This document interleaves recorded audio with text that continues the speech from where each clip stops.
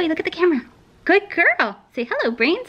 Hello, Brains. Hello, Brains. I'm gonna be doing something a little different, putting out a few videos over the next couple months, give you an insight into a journey that I've decided to take. And that journey is training Chloe up to be a psychiatric service dog.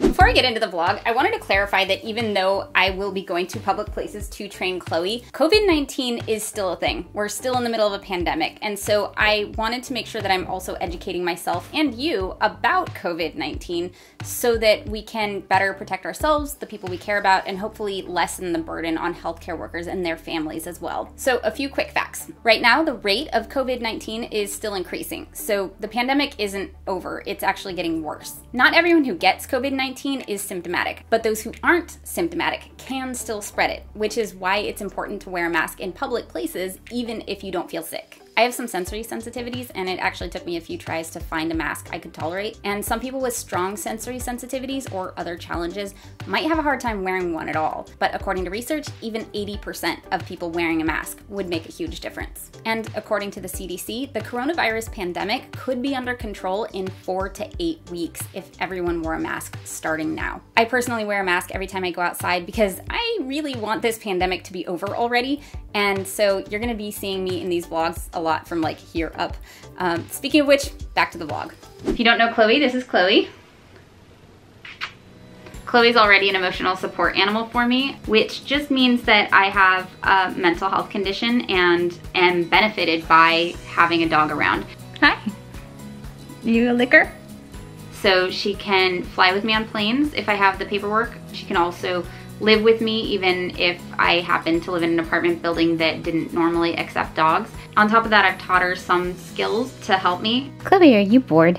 Oh my gosh, look at that face. Head down. Yes, good job. Chloe's part Chihuahua, so when she was a puppy, I wasn't sure if her ears were gonna be Chihuahua-y or if they were gonna stay floppy. Chloe, they stayed floppy. Look at the floppy. Every room that I go into, she follows me. She'll lay down on me. She'll lay with me while I work, and she's a really calming presence. Chloe's sleeping right now. Oh, no, she's not. She's hanging out with me while I work.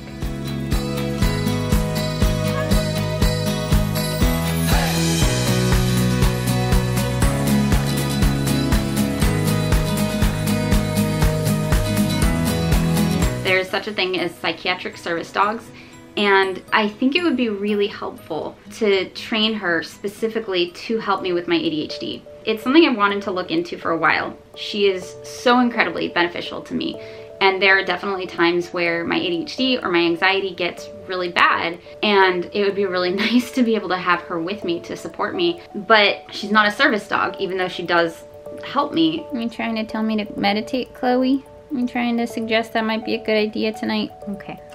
Let's do this. Come on. There's a big difference, and that difference is a lot of training. Head down. Good girl. So Chloe, as an emotional support animal, can't come with me to like hotels. She can't come with me in stores, basically places that wouldn't allow dogs, except for airplanes and apartment buildings, because she's not trained to perform specific tasks to help my psychiatric condition. She's not trained to be in public. Did you want the treats? You gotta work for it. What do you know how to do, huh, Chloe? Sit. Good job. No, sit. And so I'm going to be looking for trainers. It's a huge commitment. It's a lot of training. It's gonna be expensive, but I'm gonna try it because I think it would be really valuable to see what kind of response I get from trainers and from people who see me training her as a service dog when I have this condition that's not generally seen by society as all that bad. Even though there have been many situations in my life where it's been incredibly debilitating, society doesn't really take it that seriously. And so even I feel weird about the idea of having a service dog because that means I have a disability. And even though technically I do, it's still weird to think about it that way. Sit. You seriously forget how to sit? Chloe, sit. Good sit, good sit. So yeah, she's a little rusty and we've clearly got a lot to learn. Outside? You wanna go for a walk? Let's go for a walk. Come on. Chloe, wait. Break. Good girl. Good girl. There's the dog. Ah, leave it. Thank you, good, leave it. That's one of the things I'm a little nervous about, is she is a little reactive. She was really well socialized when she was a puppy. I took her everywhere and introduced her to everybody. I basically played puppy bingo. You know, have we met somebody in a uniform on a Segway? Have we met an old person with a walker? Have we met somebody with glasses? Have we met people of different ethnicities and wearing different uniforms? For a while she was really good, but now I think because we've lapsed with her training, she is kind of reactive. So it's something I'm worried about. Does she even have the temperament to be a service dog at this point? And I don't know, we'll find out. Chloe, watch me. Yeah, she needs a lot of training still. Chloe, come. That does not come. Yeah, I'm really frustrated with myself right now. My brother, who was diagnosed with ADHD and autism, has a service dog. He's had a couple of them actually, and they've been incredible for him. My whole life I basically saw my brother's struggles as that's more deserving of support, and I'm trying to actively work against that and say that even if my struggles look different from somebody else's, they're there and they're also deserving of support.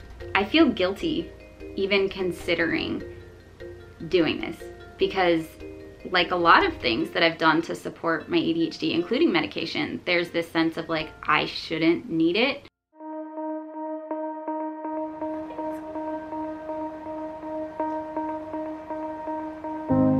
I got some really hard news today, which was that my mom died unexpectedly. And I'm processing and I'm doing okay, and then I'm in tears, and then I'm okay again. Come here, Chloe. I know. I need you. Stay with me. I need you. And then I'm distracting myself with logistics and figuring out when I'm gonna fly down and when my sister should fly down. And this day just took a really unexpected turn. So I will be in LA.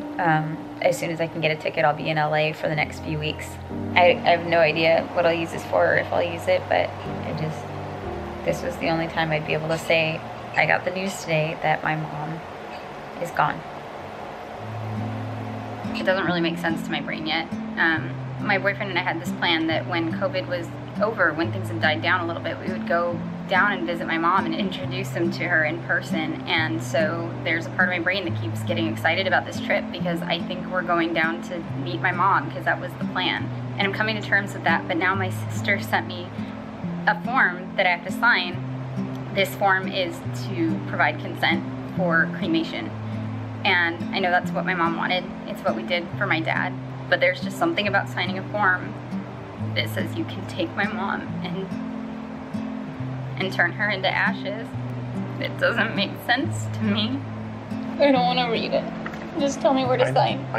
My sister said just anywhere she signed, I have to sign. Okay, hold on. It's my mom, like why?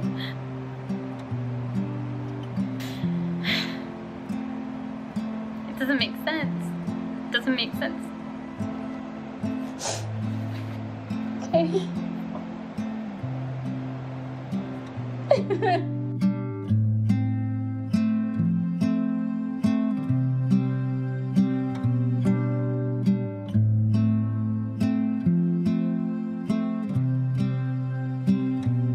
I've been running around all day taking care of logistics and grieving and logistics and grieving, and I didn't realize how late it was, but Chloe reminded me.